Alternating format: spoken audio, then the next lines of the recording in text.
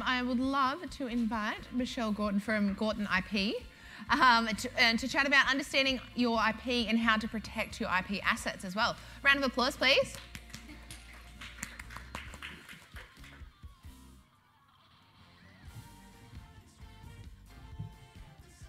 Put this up. Thought I was going to be small up here, but I'm looking taller. Thank you for having me. It was great to be here. And I know it's a legal subject, but it's not boring at all because I'm really passionate about it because it affects every single person in this room. And I think more businesses should know about it. So I hope I can impart my knowledge on you today with learning about the different types. I've been an intellectual property lawyer for 20 years and I've seen it all. I've seen people do all sorts of things and hope I can impart some of my knowledge from all those experiences with dealing with different businesses. I also deal with startups on a daily basis, young businesses, and I really love that because I get a chance to show you and to grow and to see, to protect your IP so that going forward you can feel confident and strong in your business. I love hearing about people's ideas. They come into my office and they've got great ideas and I really, really, really hope that they do well and excel going forward. And I help, protect those ideas along the way. But it's, you think, I've had businesses that have come in and, singlet shorts, and 10 years down the track I'm still working with them and they've become, being on the rich list, for example, it's one of those things where you just don't know how the idea is going to go, but we walk with them along the way to get to the right place. It's an important part of your business. As I said, it affects every single business that comes through my door, and you need to be aware of what your assets are. So what is intellectual property? Well, it refers to the creations of the mind, which is also fantastic. Getting those ideas from your head onto paper or into action, and actually how to protect those ideas from someone else coming along and taking your ideas and running with them, which is what people do these days. They don't come up with their own ideas. They like to copy people, and it happens every single day, and people don't realise how often it happens. But it does, considering that the internet is making the world become smaller by having so many businesses on the internet. We're going to go through these 4 types of intellectual property today. There are more, but these are the ones that are going to ones that you'll remember and look out for. So patents. A patent is an invention. It's the types of invention can be a device, a substance, a method or a process. And to have a patent, you must have something that's new, something that's useful, something that's inventive or innovative. There are different types of patents, and often when people come through the front door, I tend to stick to the one type of patent that I recommend, and that's what's called a provisional patent. Now, a provisional patent is a place card holder, basically, where you get a filing date, and that's in the IP world, filing dates are the most important, and it allows you to develop the idea over a 12-month period. Now, normally if you file a standard patent, the patent has to be correct when you file it, and you can't make many changes. Whereas a provisional patent, they come in and they go, right, well, I've got this great idea. I'm still working on it. Well, I have to do this and I have to do that. I think I'm going to get some money throughout the year. I'm going to, do some research and development. And that's what generally happens, that they try to change things. They go, right, well, I've created it. I've put all the nuts and bolts together, but I think I can make it better. And that provisional patent allows the applicant to change it. The only issue is at the end of the 12 months, well, it's not an issue, you can change what's called claims of the patent, and because a patent attorney meticulously goes through what you're offering, and they try to sift out all the bits that you want to protect, so it's you've got to be very precise. But with this provisional patent, we can change it at the end of the 12 months, which is a good thing. What a patent will do is will give you a monopoly over your invention, and that monopoly usually lasts for 20 years. and it allows you to be able to sell, exclusively sell that product, and to prevent third parties from selling what you're created. And it also means you can license out the idea. If you have a particular product that you go, right, well, someone else is interested in mine, maybe someone else, you know, in Australia that wants to produce it or can produce it faster, for example, you can actually license the idea out to third parties. Now, you can file a standard patent. Now, a standard patent is basically just filing a patent where you're sure that you know what you've got and you know that you're going to use it in the marketplace and you've got everything together. That standard patent you can file anywhere in the world. You can file one here, you can file one over in the States, the UK, wherever you feel like you want to file it. There's also what's called an international patent. That international patent you file, you have to, it gives you access to 150 countries throughout the world, and at the end of the 36-month period, you can then have to convert that to the countries that you're interested in. But as you'll see in IP, it's all about knowing what's out there.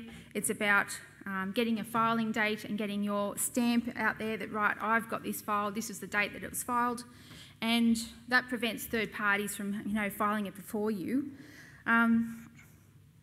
There's some examples of different patents. I mean, you've seen it: Apple iPhones, GPS, Bluetooth technology, a self-driving car, or even a type of medication.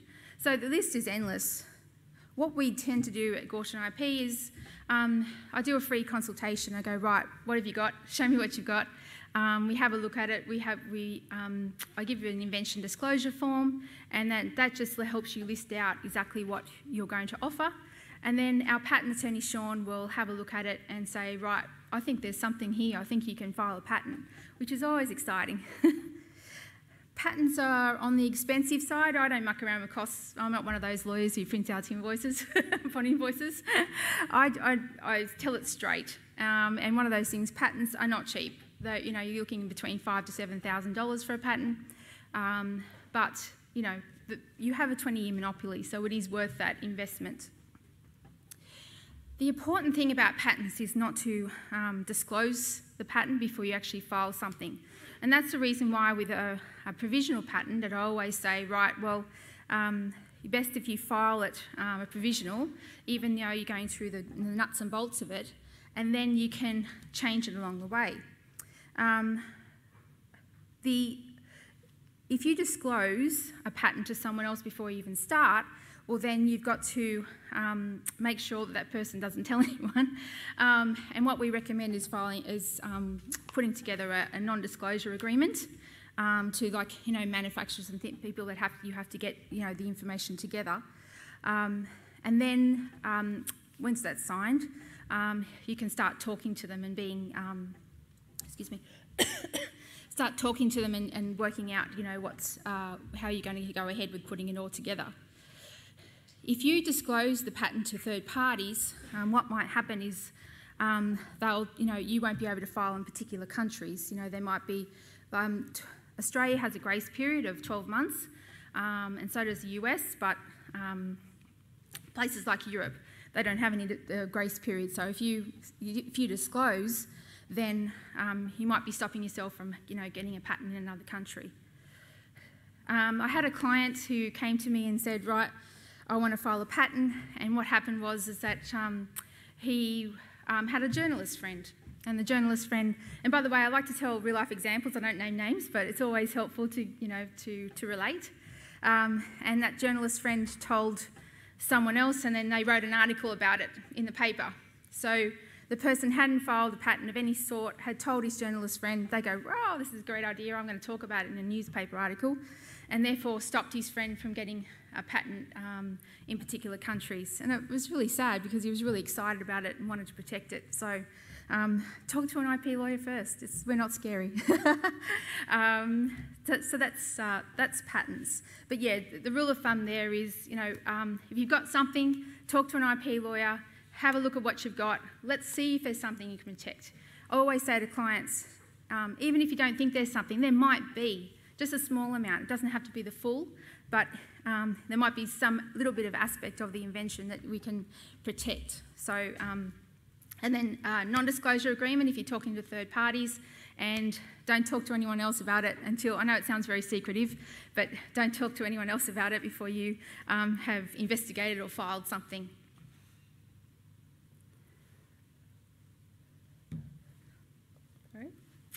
Oh, these are the top 5 sort of patent areas that people have filed. You've got medical, biotech, pharma, chemistry and engineering. I was just giving you an example of what the different types of patents that people file. The next one is designs. A registered design protects the shape and ornamentation or a pattern of a product. It's what gives the product a unique experience.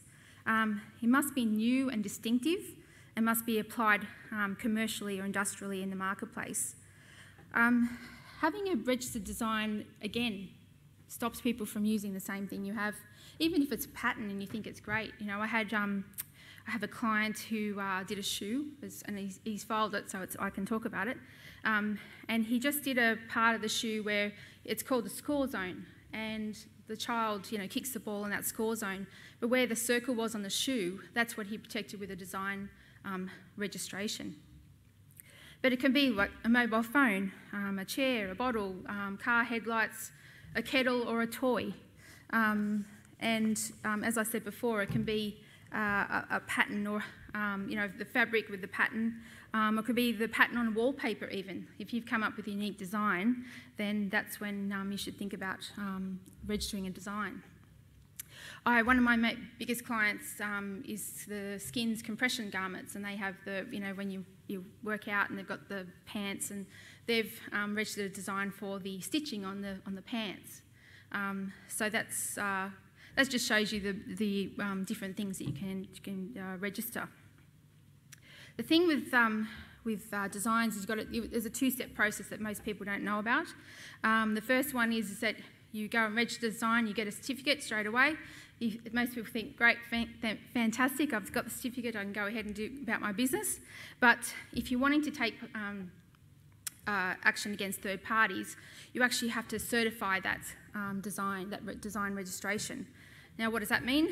It means that the examiner at the designs office, the government department that runs the IP and protects it, has to examine your design to make sure there's nothing else out there that already exists.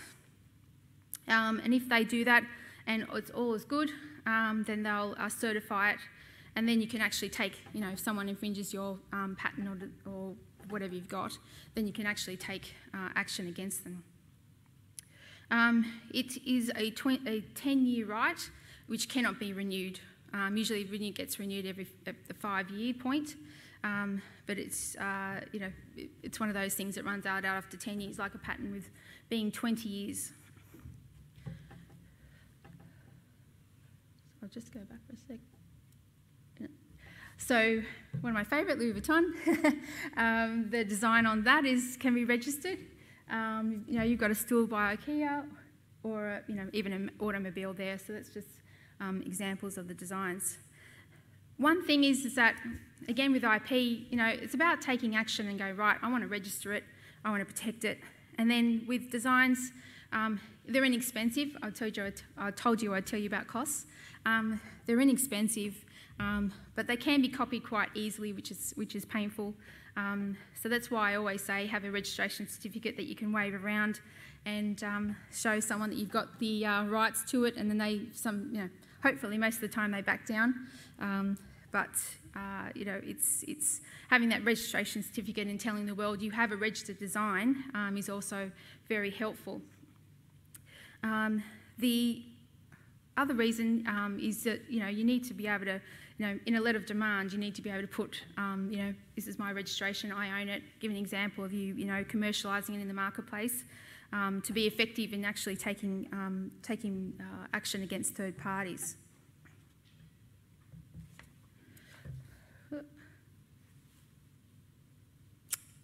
Sorry. There we go. Copyright. I get lots of questions about copyright. it's the original idea created. So put pen to paper, type something up, do a lovely picture, it's all yours, you own it. There's no actual registration process in Australia, and the good news is that if you put some original idea, that you are the owner of that copyright throughout the world under the countries that are part of the Berne Convention. So what can the copyright protect? Well, it protects literary works, computer programs, compilations, artistic works such as paintings, drawings, cartoons, sculptures, dramatic works, choreography, screenplays, plays, musical works, sound recordings, broadcasts, and published editions. You have the rights or the ownership of the copyright for the life of your life, plus 70 years, so it's a long time. There are some countries that do recommend that you register the copyright, and that's in the US, as it's getting harder to sort of locate the copyright owner. So they go, right, we've got a copyright register that you can register your copyright. And I've encouraged clients to do that. And in China is another one. If you've got something that you know, if you have a logo or something you use in China or a picture, it's great to be able to register your copyright in China, because they are all about registration certificates and saying, hey, I'm the owner, here's the actual physical certificate, take a look and back off. The thing that one of the most questions I get is about coaches or businesses that offer materials, and I think this applies to a lot of people, because in this content day and age, you are preparing materials and you're handing them out. You don't want people to just simply start. There are free things and people give away free things. That's fantastic. But there's times when people, you have a coaching session and you don't want all your materials gone, and you're online and you don't want to find out that someone that's paid $5,000 then started, spreading your materials around. It's heartbreaking. I've seen it happen many, many times. And one question they say is, well, how can I protect it? You've got your copyright in place, which is free. I'm already protected that way. But then you've got to protect the materials. I mean, you've poured, if I wrote something, I've got 20 years in IP, well, that's 20 years of knowledge that I'm giving someone else by giving them into my, course if I did one. The way to do it is, one is to write a disclaimer or have a disclaimer on your material, have a copyright notice on your material. That's very important. It's all about telling people, where this originated from. In the case of the course, where people are paying money, a service agreement is always fantastic. Highly recommend that. Now, what is a service agreement? It's an agreement where you set down all the bits and bobs about your business, how you're going to relate to the customer, and just the rules. How do you deal with one another? How do you pay, etc. But part of that is your IP. They're recognising that you own the IP and your copyright in the materials that you're handing out. If they do use it, then you get a judge to go, right, here's the agreement they signed. They recognise that I own the IP, so why are they handing it out? Stop them. So it's always a benefit to have that. But that's how you do it with copyright. You've got to tell the world that you're the owner of the copyright. Make sure in some form or another that you're telling your customers or clients that, don't start spreading it around. Had a client that I met with last week. They've got a fantastic training material for young men. And it's, they want to, it's more of a charitable thing, but they do want to hand out the materials that they've spent a lot of time and money on. And that was the question they asked me.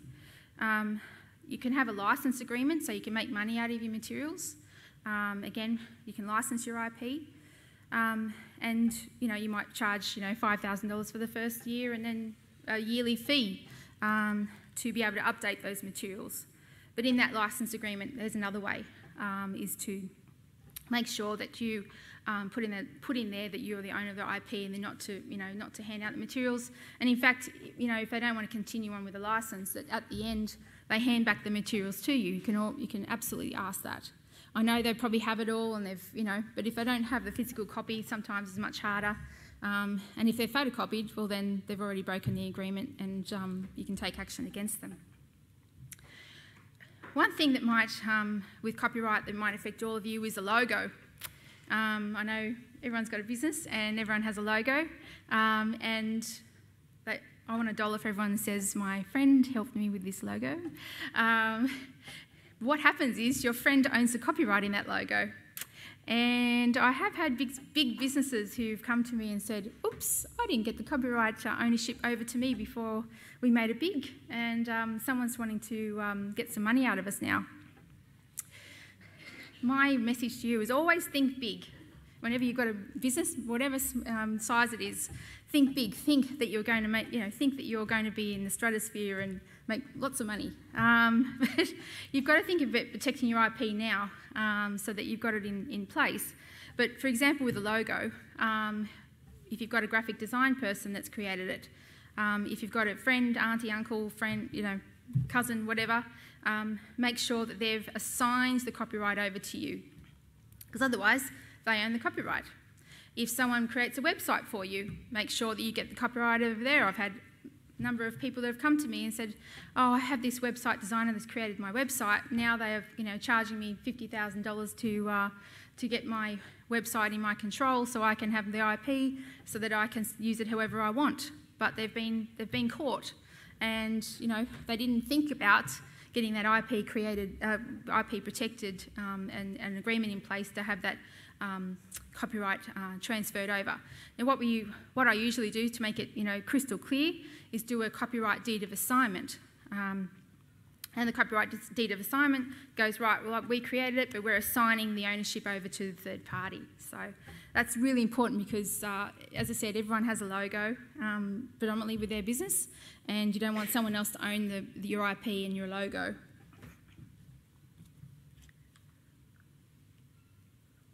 Trademarks. I've actually specialised in trademarks for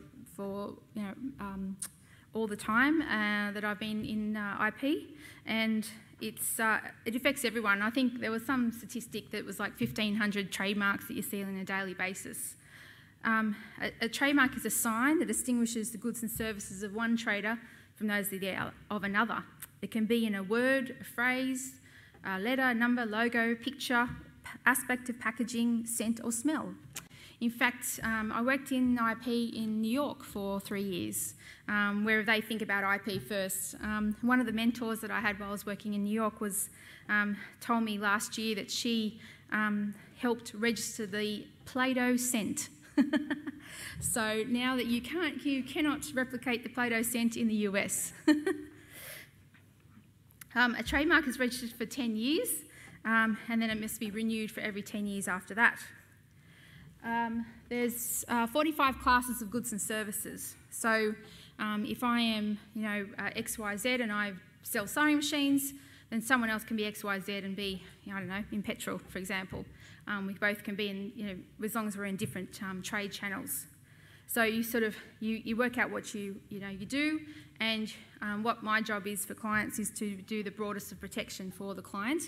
And it might be in a number of classes. You might not just fall into one category. You might, going back to the coaching business, you might fall in software. You might fall in training materials. A service of coaching and mentoring. Again, I want $1 for everyone who said, Michelle, I own a business name. I don't need to file a trademark. Well, that's not the case. A business name is a regulatory tool, and it's not, doesn't help you in the trademark world unless you use it as a trademark or register it as a trademark. Now, what do I mean by using it? Putting it on your website, putting it on your clothes, on the side of your trucks and cars. So don't think because you've got a business name that you own the trademark, so always look into that. What we normally do is, when you create a brand, and again, I work with a lot of startups, so I appreciate, again, getting them at the startup stage because I can guide them in the right direction. First off, I say the best trademark is one that's distinctive rather than descriptive. Now, we all want to describe our business. We want to tell the world what we do. That's fantastic, but it's not great when you want to take action against third parties because if you use a generic term, that generic term, just say, Pete's Plumbing. Well, someone else is called Pete's can also file a use that Pete's Plumbing, because arguably it's his name, and they offer plumbing services. So recommend that you do, come up with something distinctive. Now, I use this as an extreme, but Xerox for printing or Apple for computing. Now, Apple, look, they've got marketing budget, I understand that, but they told the world that, apples now relate to computers. So but if someone else uses an apple or something looks like an apple in relation to computers, then we know that they're copying. So that's why, Xerox has created a term. We all know it now, but, again, if someone uses something that's close to Xerox, we know that they're copying the brand. So what we do for a business is that we do a trademark availability search, and what we do there is it takes me 7 to 10 days, but it allows us to see whether your name's available to use in the marketplace and to register. Now, some people do use the trademark in the marketplace and they don't register it. I advise against that, but that's what happens, especially with social media. There's social media accounts that just pop up and just go, right, I'm creating my brand and here it is on Instagram. Fantastic, but you might be stepping on other people's toes with that. So we recommend a trademark availability search before you even start, just to know where you're at, where you stand in the marketplace, because the last thing you want to do, it's so disruptive for your business, is to get a letter of demand and you have to stop using that name. Again, working in the States, they're printed off by the second. Here, I get one for a client that's, once, twice a week. Now, again, working with startups, I like to get you at this stage so I can change, the way you set up your brand. But when I first started out on IP, people came to me when they had a problem, not the sort of preventative solutions. So we do the trademark availability search, and then we file a trademark application, which has a registration process. And again, the filing date is the most important, and then we file it, and then it goes through the registration process and then gets registered after at least 6 to 9 months if there's no problems. Now, just quickly, I just want, someone yell out one of those brands and tell me what they do and what their price point is. Can someone yell out a brand for me? Disney. Sorry? Disney? What do they do? Entertainment, and their products are X, Y, and Z. You've got a movie that's, $5, whatever. But you're able to tell me what that brand was. So I'm just giving an example, the power of a brand. All of you have a brand, you have to protect it. If that's one message I can get you to take away from today, please protect your brand, because it's worth it. And it's an intangible asset on the books, so that a client recently sold their business and their main asset was the IP. So the power of a brand, you were able to see that logo and you're able to say, right, this is what they do, this is what they sell, this is the price point. I've had a bad experience with them, but that's okay.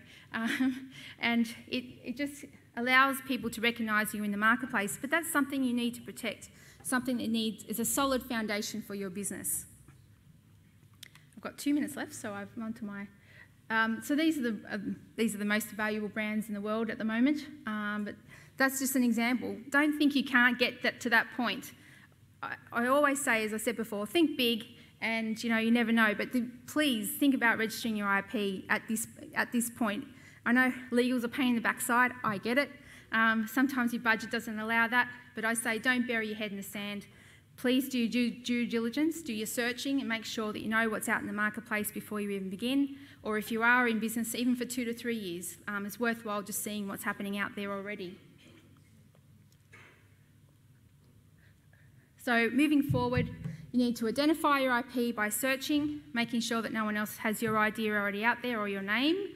Really, really important. Then take steps to register it. Registering, or for example, in the trademark world, it gives you registration Australia-wide from the very get-go once you get that registration, which is great. And then protect.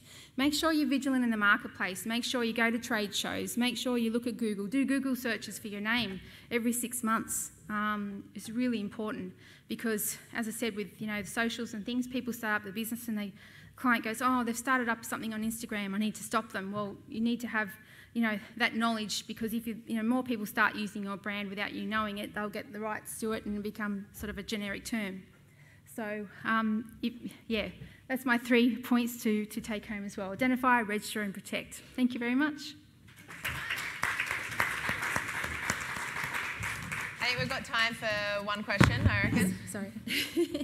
Hi, thank you. I've registered my trademark and I'm confused because I'm not sure if I'm meant to put the R above the logo or the TM because, well, I don't know. Okay, that's a great question. TM, even if you haven't registered your trademark as yet, put TM next to it.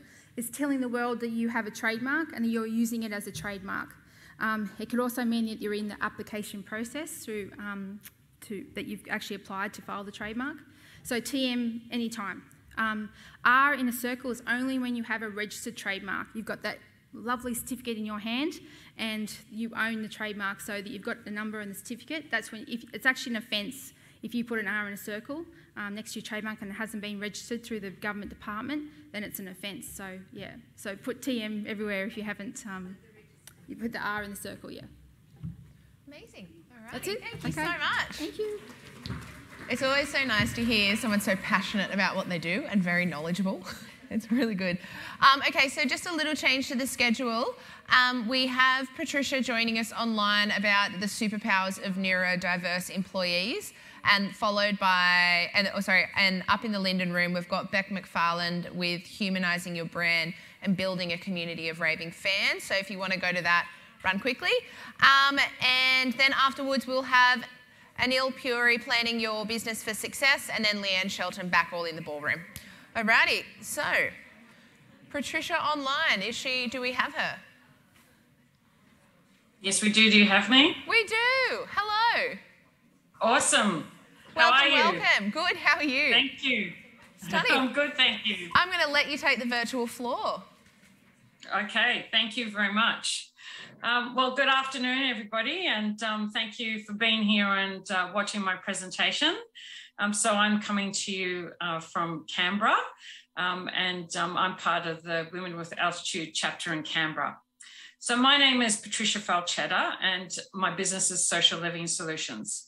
I work with neurodivergent people to help them navigate the landscape of neurodiversity.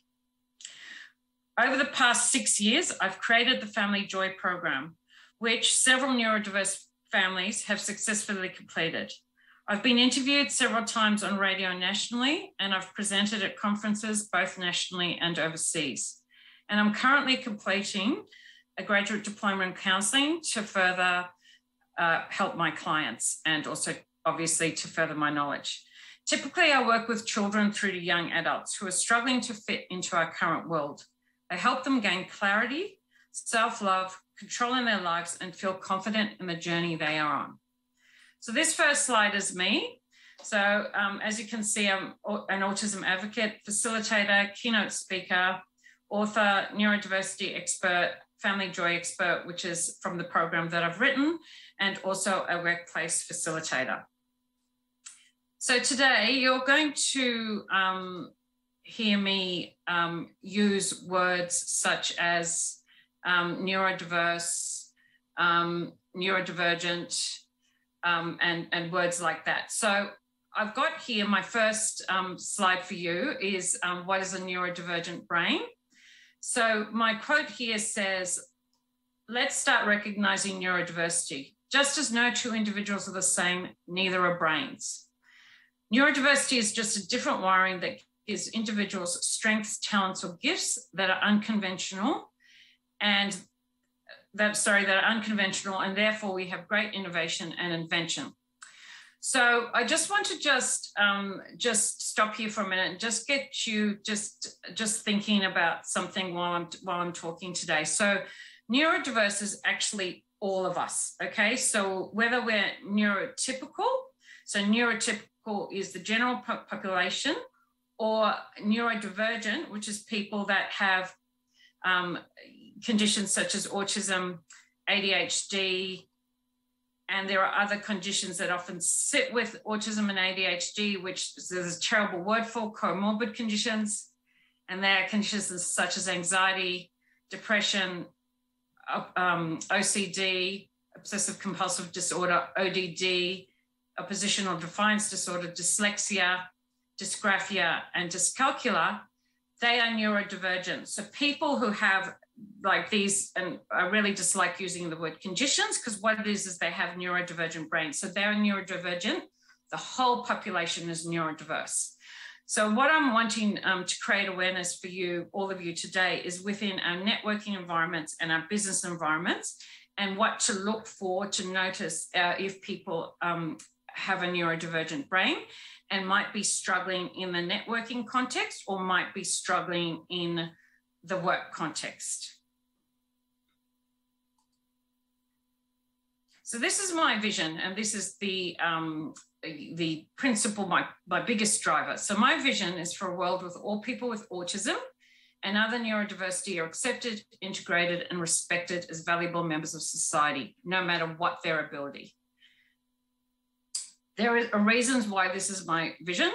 First of all, I'm neurodivergent myself, so I have ADHD.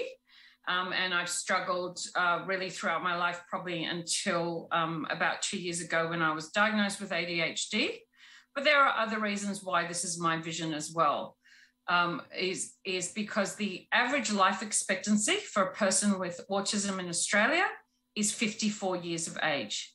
And that is because the high levels of anxiety and stress that they're always operating under, their unemployment rate is higher than that of the national unemployment rate, and they typically suffer from mental health conditions, anxiety, and depression. Therefore, this again is why their life expectancy rate is shorter, because they often have high levels of cortisol in their systems, and we all know that cortisol shortens our lives. 1 in 54 Australians identify as having autism, and 1 in 20 as having ADHD. So how might a neurodiverse person present, either in business or in our networking circles? So you just think about this a little bit, like, you know, in a networking room where we're networking with people, or if, again, in a business sense, if you own a shop, have a shop front, or you, have an office place where there are people that could be neurodiverse and might not be, and you might not know, because people still don't often let you know that they have a diagnosis. They might not know that they're neurodivergent, or also they just might not be comfortable telling you, or it could be their first time in your office place or at a networking event. Often you'll notice minimal eye contact, which is a typical one that we all know of. So extreme nerves. So you might notice that somebody could be shaking. They could have a hand tremor. They could be fiddling with their hair. They could be doing something to try and regulate their body, but it just looks like sort of like an odd, thing that they're doing. You kind of don't know why. They might appear to be disinterested in what is being spoken about, but this is because people who are neurodiverse often have a delayed response in when you're speaking to them or talking to them. And the reason why they have a delayed response is they often have difficulty processing information. So if you think at a networking event, like if you look at the room that you're sitting in now, which I can see on my screen, you look at the lighting, you look at the screen, right? There's people around, there are people wearing strong perfumes. There could be people writing. There could be people clicking pens, things like that. So their brain is trying to focus on all of that stuff that's going on around them in that room with you, and then they're trying to focus on me speaking. So imagine if you're having a one-to-one conversation with someone in that room and you don't know they're neurodivergent. That could be why they appear to be slow in responding back to you, because they're trying to process all of that, focus on you, and come back to you and give you the response. So the brain is trying to cope with a lot of different things. They often will have low self-esteem and low confidence, which is why it sometimes is so hard for them to come to networking events. Again, they might be fidgeting or have difficulty sitting still, and that will be because they're trying to regulate their nervous system and keep their nervous system calm. So there's something that we call stimming that people who are neurodiverse do. Like I often will shake my leg. It can be really annoying if someone's sitting next to me. Other people might play with their hair, as I mentioned before. They might hold something in their hand, but there's their way and rub on it because they're trying to regulate their nervous system. The delayed responses that I was talking about earlier, and also and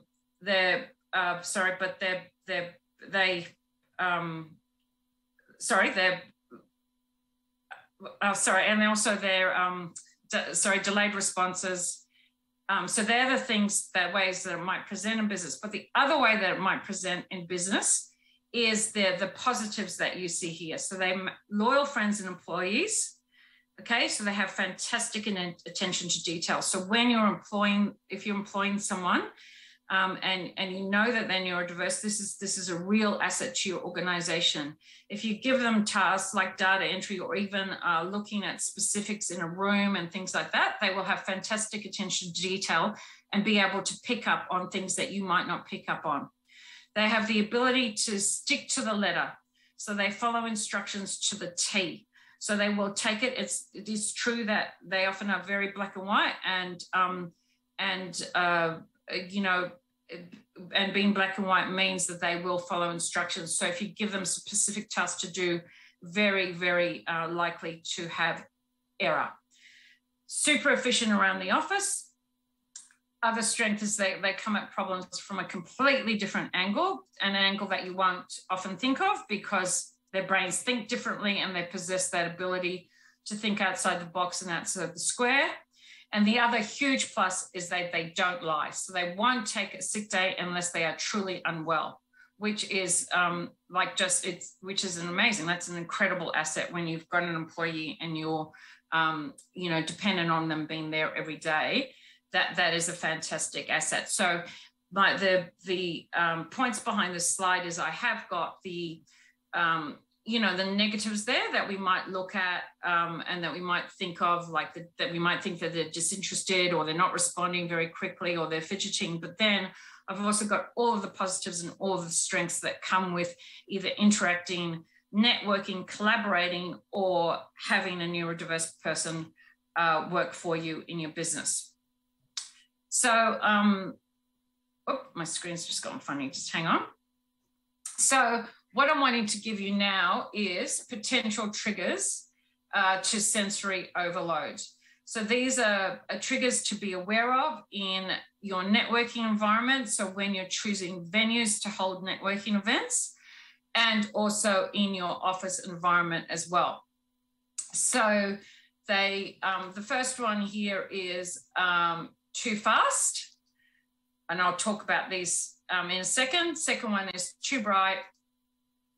And then too loud, too tight. So this is what the point of this slide is, to just get you to think about the environment. So for example, there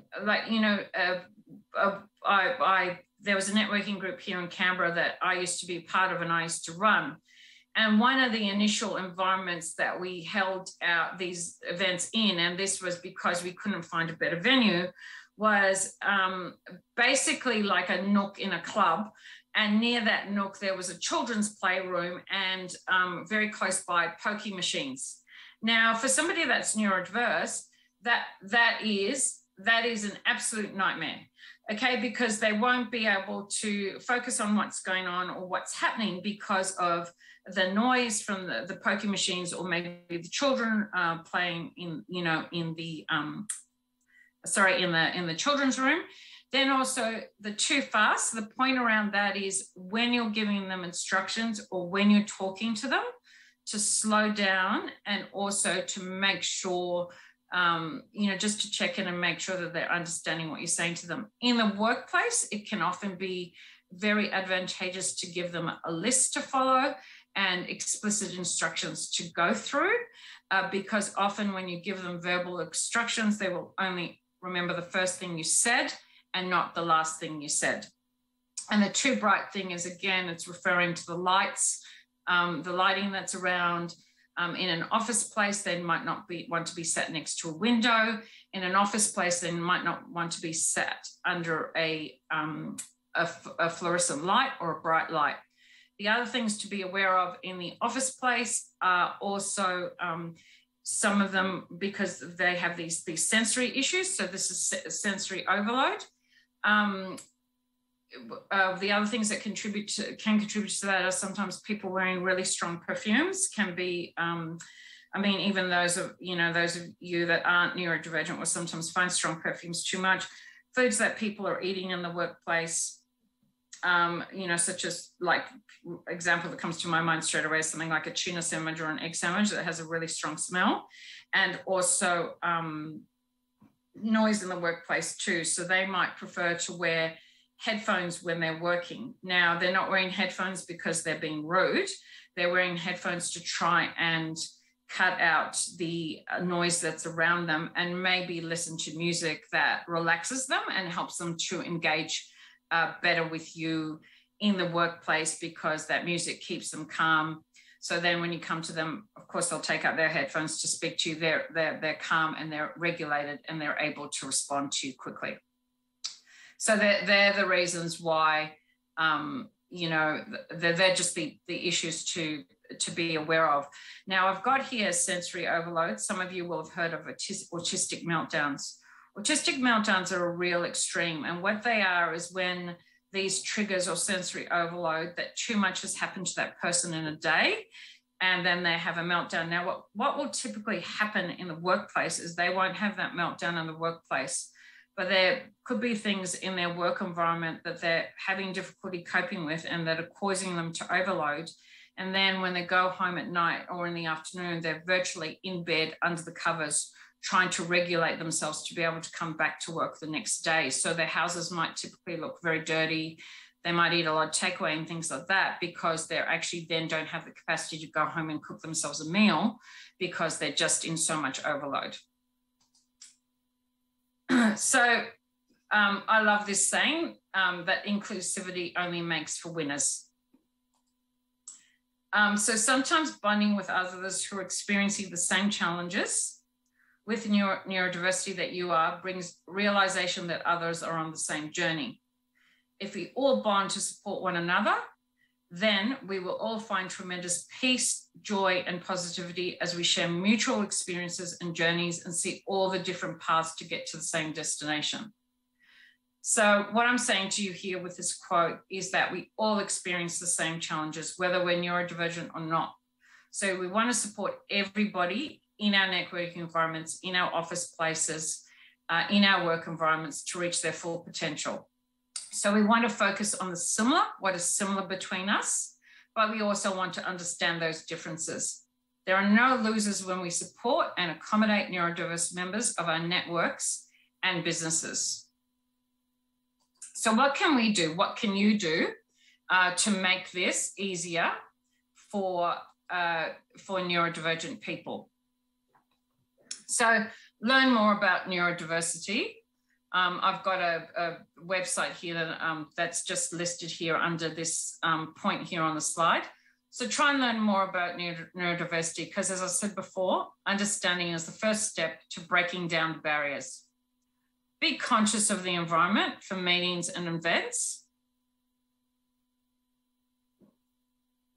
Communicate in a clear and concise manner. So remember what I said about that thing with lists.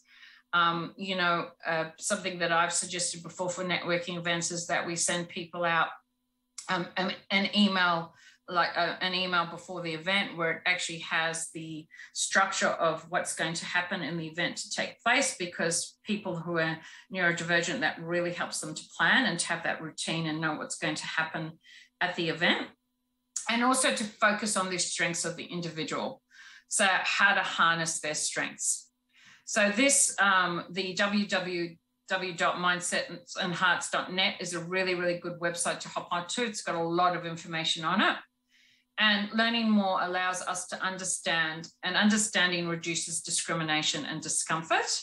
And it also allows us and you to be a friend to someone else who might be in a challenging situation and might really, really appreciate that support and the fact that you have that knowledge and that you understand what having a neurodivergent brain is like and how difficult it can be for neurodivergent people to attend networking events, or how that the workplace might be difficult, but there are these really, really small changes that we can make to make the workplace easier for them, you know, that aren't huge. Like if somebody's wearing a strong perfume, well, you know, the days that that person's working, they don't wear the perfume that day. Or if they find the music in, like if they're in a shop or something and it's too loud and too distracting, that we maybe look at that music and something else that might be better for them, so that they can really focus on the customer when the customer comes in. So I'll just give you a little information on what's happening for me in the near future. So over here on the right, I've got it's a free Family Joy Masterclass. There are 3 sessions. The first one, oh, actually this date is wrong, sorry, I've changed the dates. The first one's on the 16th of March, then the second one, the 23rd, and then the third one on 30th. They're from 7:30 to 9 at night. They're going to be live on Zoom. So anybody, anywhere can join on 7:30 to 9 Australian Eastern Standard Time. And what they're about, they're actually, I've created this program with somebody who is also an expert in working with families. And it's our direct response to COVID. So it's actually to help you guys, all of us, to get out of the overwhelm and sense of hopelessness that we're all feeling after COVID, and help you in your families deepen connections, change disruptive habits, and find their path to resilient joy.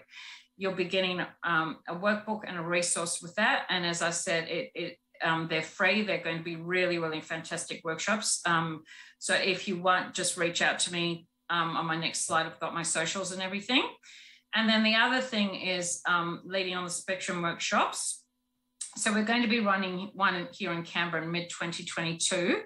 We also run them by request, but you can also contact me to run sessions for you or at your networking event if you like. So they're interactive workshops that provide managers with leadership skills and strategies for bringing out the best in their team members, but also can be tailored for networking events. And here are the different ways that you can connect and contact me. And down here below is also my resource that I've created that goes with my Family Joy program. You can purchase that if you like from me. That's $100 plus postage. And that accompanies my 10-week Family Joy program. But this is also if you're interested in having a look at the program and want to do it DIY. So thank you.